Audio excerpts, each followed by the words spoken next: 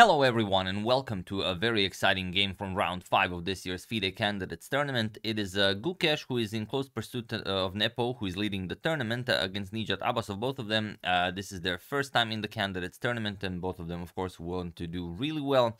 But as I've said in the previous video and in the one before that, Nijat is definitely the underdog here. He is the one who will have to struggle to take a full point in any of the games, as he is much lower rated than well, everyone else here. But that's what he's for. It's a great opportunity for him. Whatever he does, it's excellent. So yeah, let's see what he does here. Gukesh has the white pieces and he opens with e4, and we can even show a nice photo of this matchup. Sorry, that's from the previous video. Let me just load that up. That was there we go. Gukesh on the left, Nijat on the right there. You can see both the India and the Azerbaijan flag. As usual, if you see anything weird in the photos, be sure to report it in the comment section so everyone else can marvel at it as well. Now let's check it out. e4, we have pawn to e5, knight to f3, knight to f6, and now pawn to d4. Striking against the Petrov defense with this early strike in the center. Knight captures on e4 and bishop to d3, attacking the knight. We have pawn to d5, and now just d captures on e5.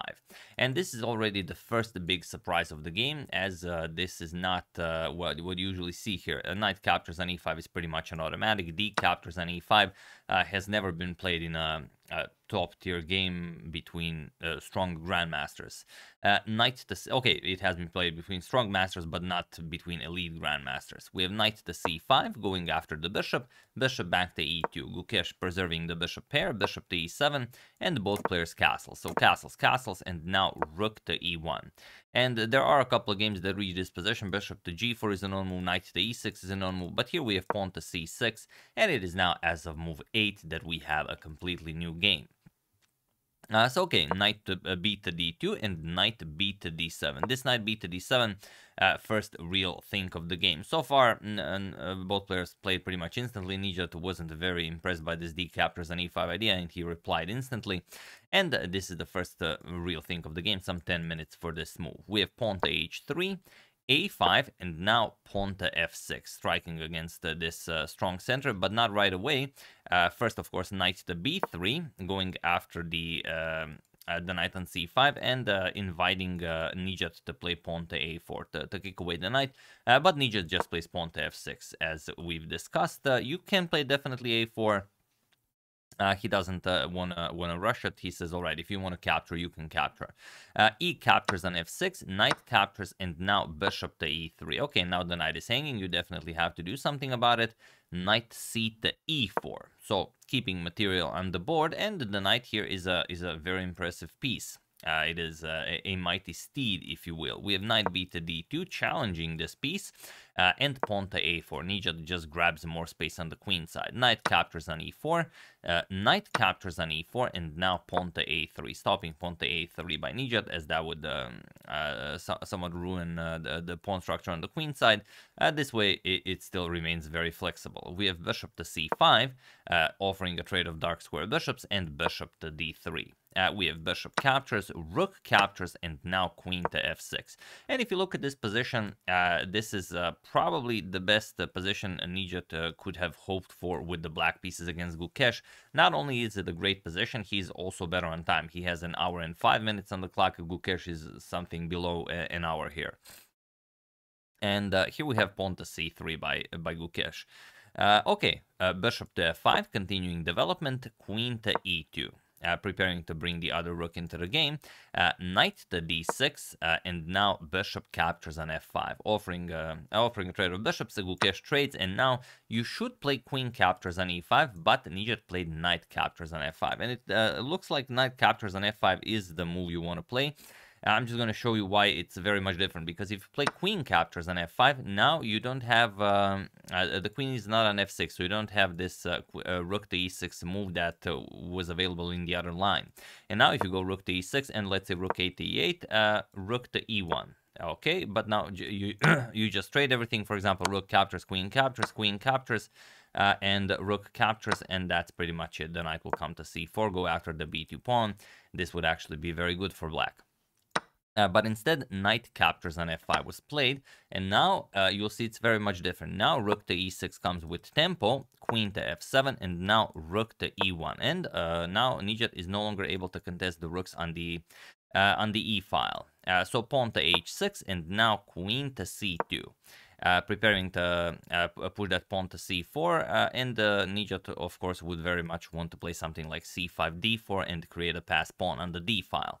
So queen to d7, the queen is very well placed here, plus also it prevents something like knight to e5, because then the rooks get disconnected, so it's also important to go after this rook. But yeah, most likely it was played to meet c4 with d4, which comes on the board. c4, d4, we have pawn to c5, another very important move. You don't want to allow Nijat to consolidate with pawn to c5, and also this leaves the weak b7 pawn. It's a backwards pawn that can later on be undermined, maybe with something like queen to c4. Maybe it comes with check, maybe it doesn't, maybe you go to b4. So many possibilities here.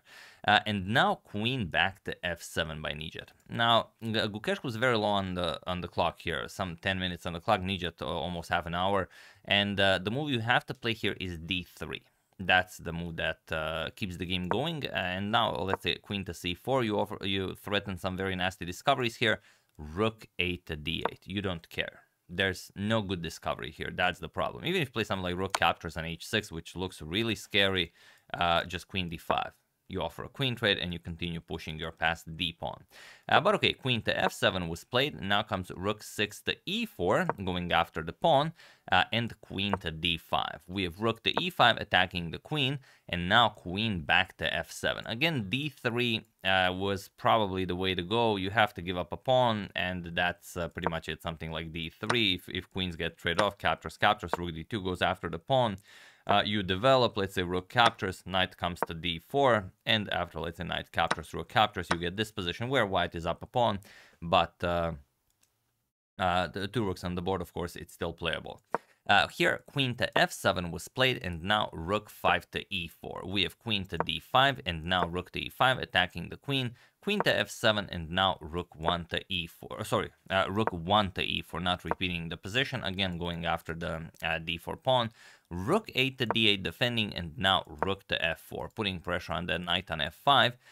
Pawn to d3, attacking the queen. Queen captures on a4, and now comes queen to a2. The problem is d3 here, although it looks very scary, the queen just comes to d1, and you don't have to worry about the promotion. So after queen captures on a4, queen to a2 was played. So unpinning and offering the knight on f5, but of course, should you capture the knight on f5, then you can also just give a nice check, but also you can capture on f5, doesn't matter which happens first. For example, queen to b1 with check, king to h2, and now d2, the rook on f5 is hanging, and black is just much better here. You cannot interpose with rook to d5, the pawn is covering that, so this would be well, very close to winning for black. So instead, after queen a2, we have king to h2, and now comes pawn to g6, just defending the knight. Queen to b4, putting pressure on the b7 pawn, and now and also stopping this d2 push. This was imperative to play queen to b4 without having access to the d2 square, just d2, d1, and that's it. So this is very strong. We have queen back to f7 by Nijat, also guarding the b7 pawn, but this does put the queen in front of the white rook. So what's the problem here? Why not just pawn to g4? Well, pawn to g4 is the only winning move here, but Gukesh was down on the clock. He was below the 2-minute mark, and Nijat has well over 10 minutes, and he didn't play it. He played rook back to e1. The reason why it's so strong is that what do? You can play d2, of course, but then just knight captures on d2, and once, let's say, queen to c7 is played, nicely aligning the queen with the rooks, should be very nice. You just bring the knight back, defend the rook on e5. You've taken care of the only problem you have on the board, which is black's d2 pawn, and that's pretty much it. Sorry, just a second.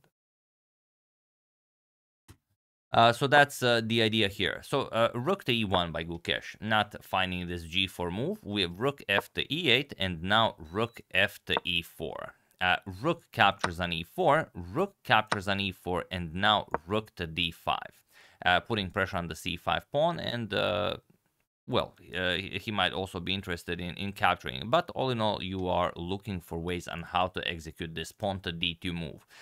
Knight to d2, we have knight to g7. This also gives Nijat time to remaneuver his knight to a proper square. King to g1 and knight to e6. And here comes rook to e3. Again, you could go for something like a knight to b3 to try and defend your c5 pawn, but then just knight captures on c5, and you cannot take back because just d2, and you're going to lose this. So after knight e6, rook to e3 was played, and now knight captures on c5. We have queen to c4, nicely aligning the queen with everything here, and knight back to e6. Again, there are other moves you could consider. You could consider g5, h5, you could consider pawn to b5 to attack the queen, but here Nijat played knight to e6, and it looks like a blunder. Not maybe a blunder, but surely a huge inaccuracy, as he leaves the d3 pawn undefended for what exactly? Well, okay, time control has been reached. Both Gukesh and Nijat now have plenty of time. And by plenty, I mean 16 minutes for Gukesh and 21 minutes for Nijat. And rook captures on d3 is played. Pawn to b5. Okay, attacking the queen. You can't really capture on c6 because the rook on d3 would hang. So queen to c3 defending, and now knight to f4. Attacking the rook while defending the rook, while really threatening knight to e2 check to win the white queen. This very nice fork would end the game on the spot. So rook to e3, the only move Gukesh has left that keeps the game going in his favor. And now comes rook to g5. Rook to g5 here is very, very tricky as it goes after the g2 pawn, but the move you had to find here is rook to d3.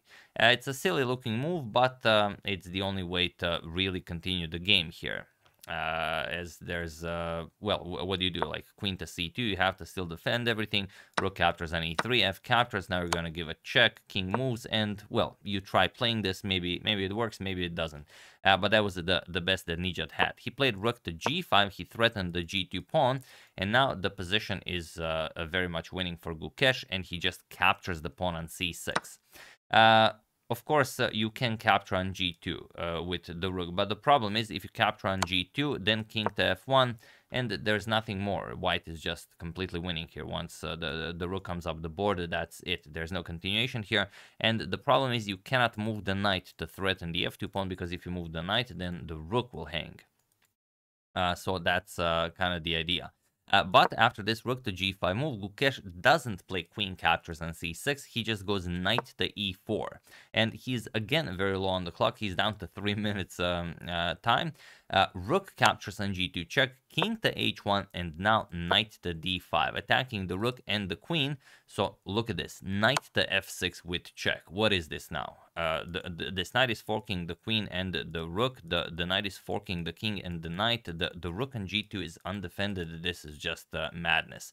And there's only one way out of it, and that is knight captures on f6. The point is that if you go king to f8, then the queen moves out of harm's way with check, and once you move the king, let's say knight to e8 check, king to g8, you will capture the rook here, and once a knight captures on e3 comes with check, queen will capture, and the knight on e8 is defended. You're up a piece, of course, completely winning.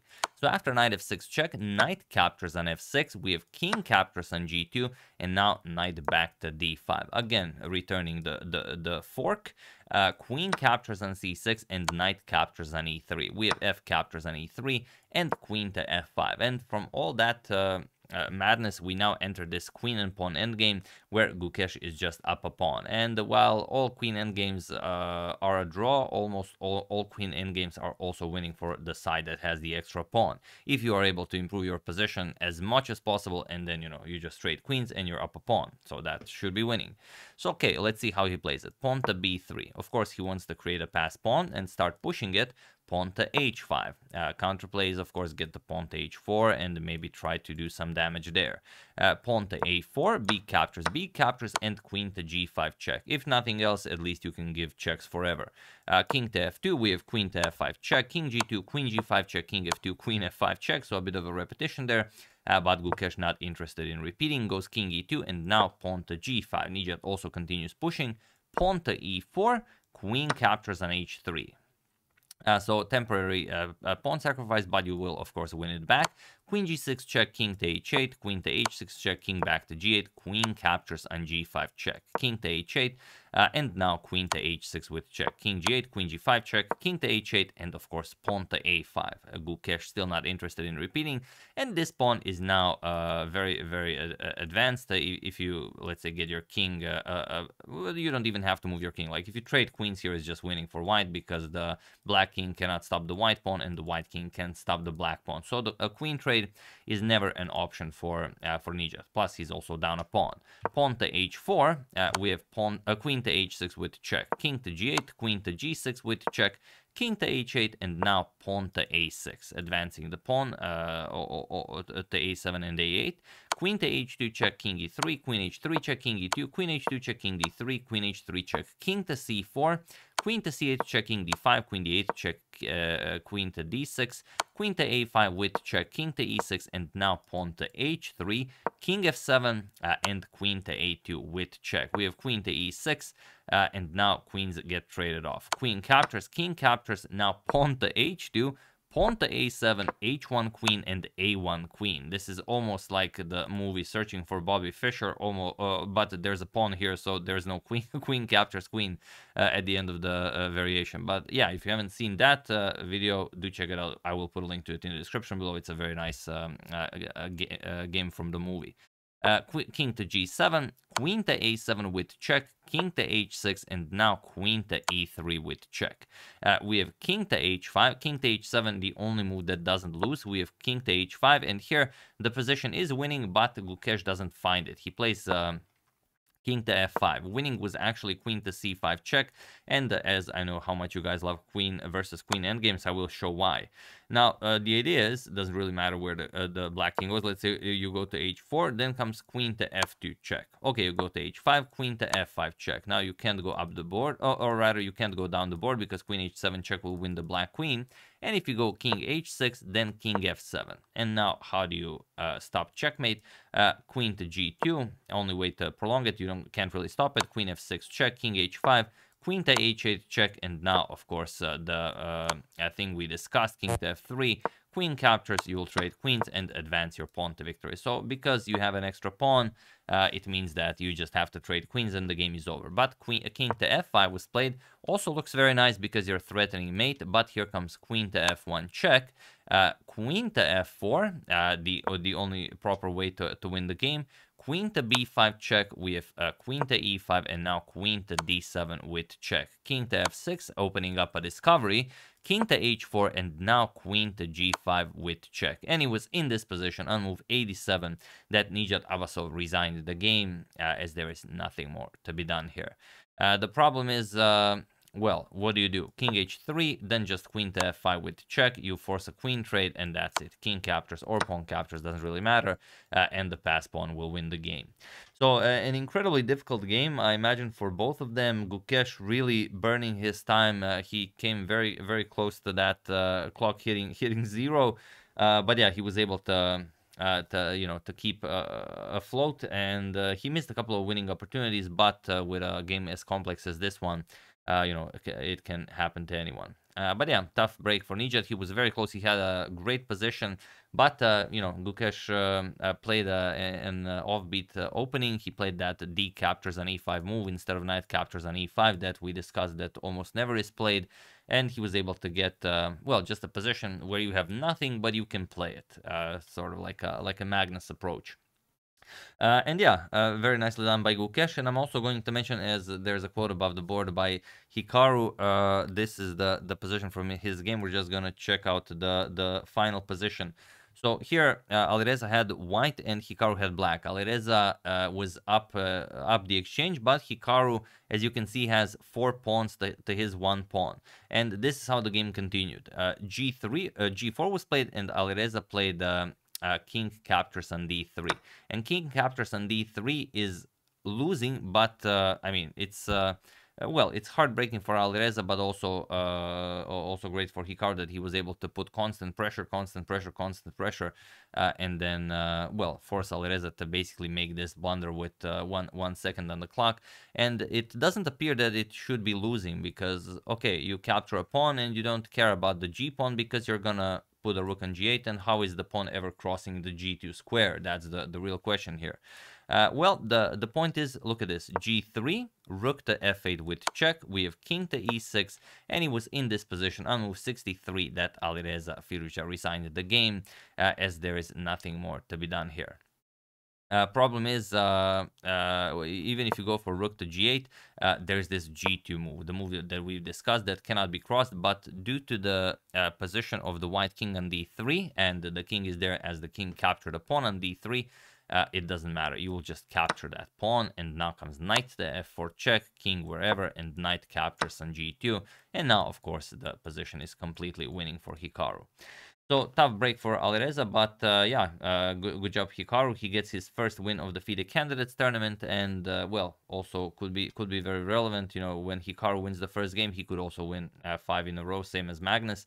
And here are the standings after 5 rounds have been played. So Nepo and Gukesh are now tied for the lead. 3 points Fabiano Caruana, 2.5 points Hikaru and Prague, 2 points Vidit, and 1.5 point Nijat, Abasov, and Alireza Firuza. So with a draw in this game, Alireza would still be hovering, you know, somewhere in the middle of the board. But yeah, with this loss, he is sharing last place with Nijat.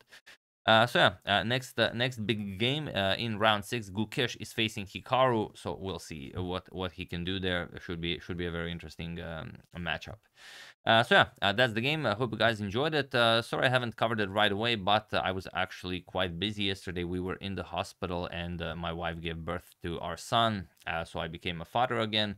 And yeah, it's a very healthy boy. We named him Tal. It wasn't really even my suggestion, so you know, it's nice when things work out. But yeah, just wanted to share some joyous news with you, and also one of the reasons why I haven't covered the game in time. So yeah, I hope you enjoyed it. I would like to wish a very happy birthday to Paul, and I would like to thank David Gasparian, William Smith, Paul Hinamund, and Thomas Zigeti for your contribution to my channel. Thank you a lot. I really appreciate it. As usual, you can check 2 of my previous videos here. Thank you for watching, and I will see you soon, continuing to check upon your wonderful suggestions, but mostly covering the FIDE Candidates Tournament. Thank you all. I will see you soon, and have an excellent rest of your day.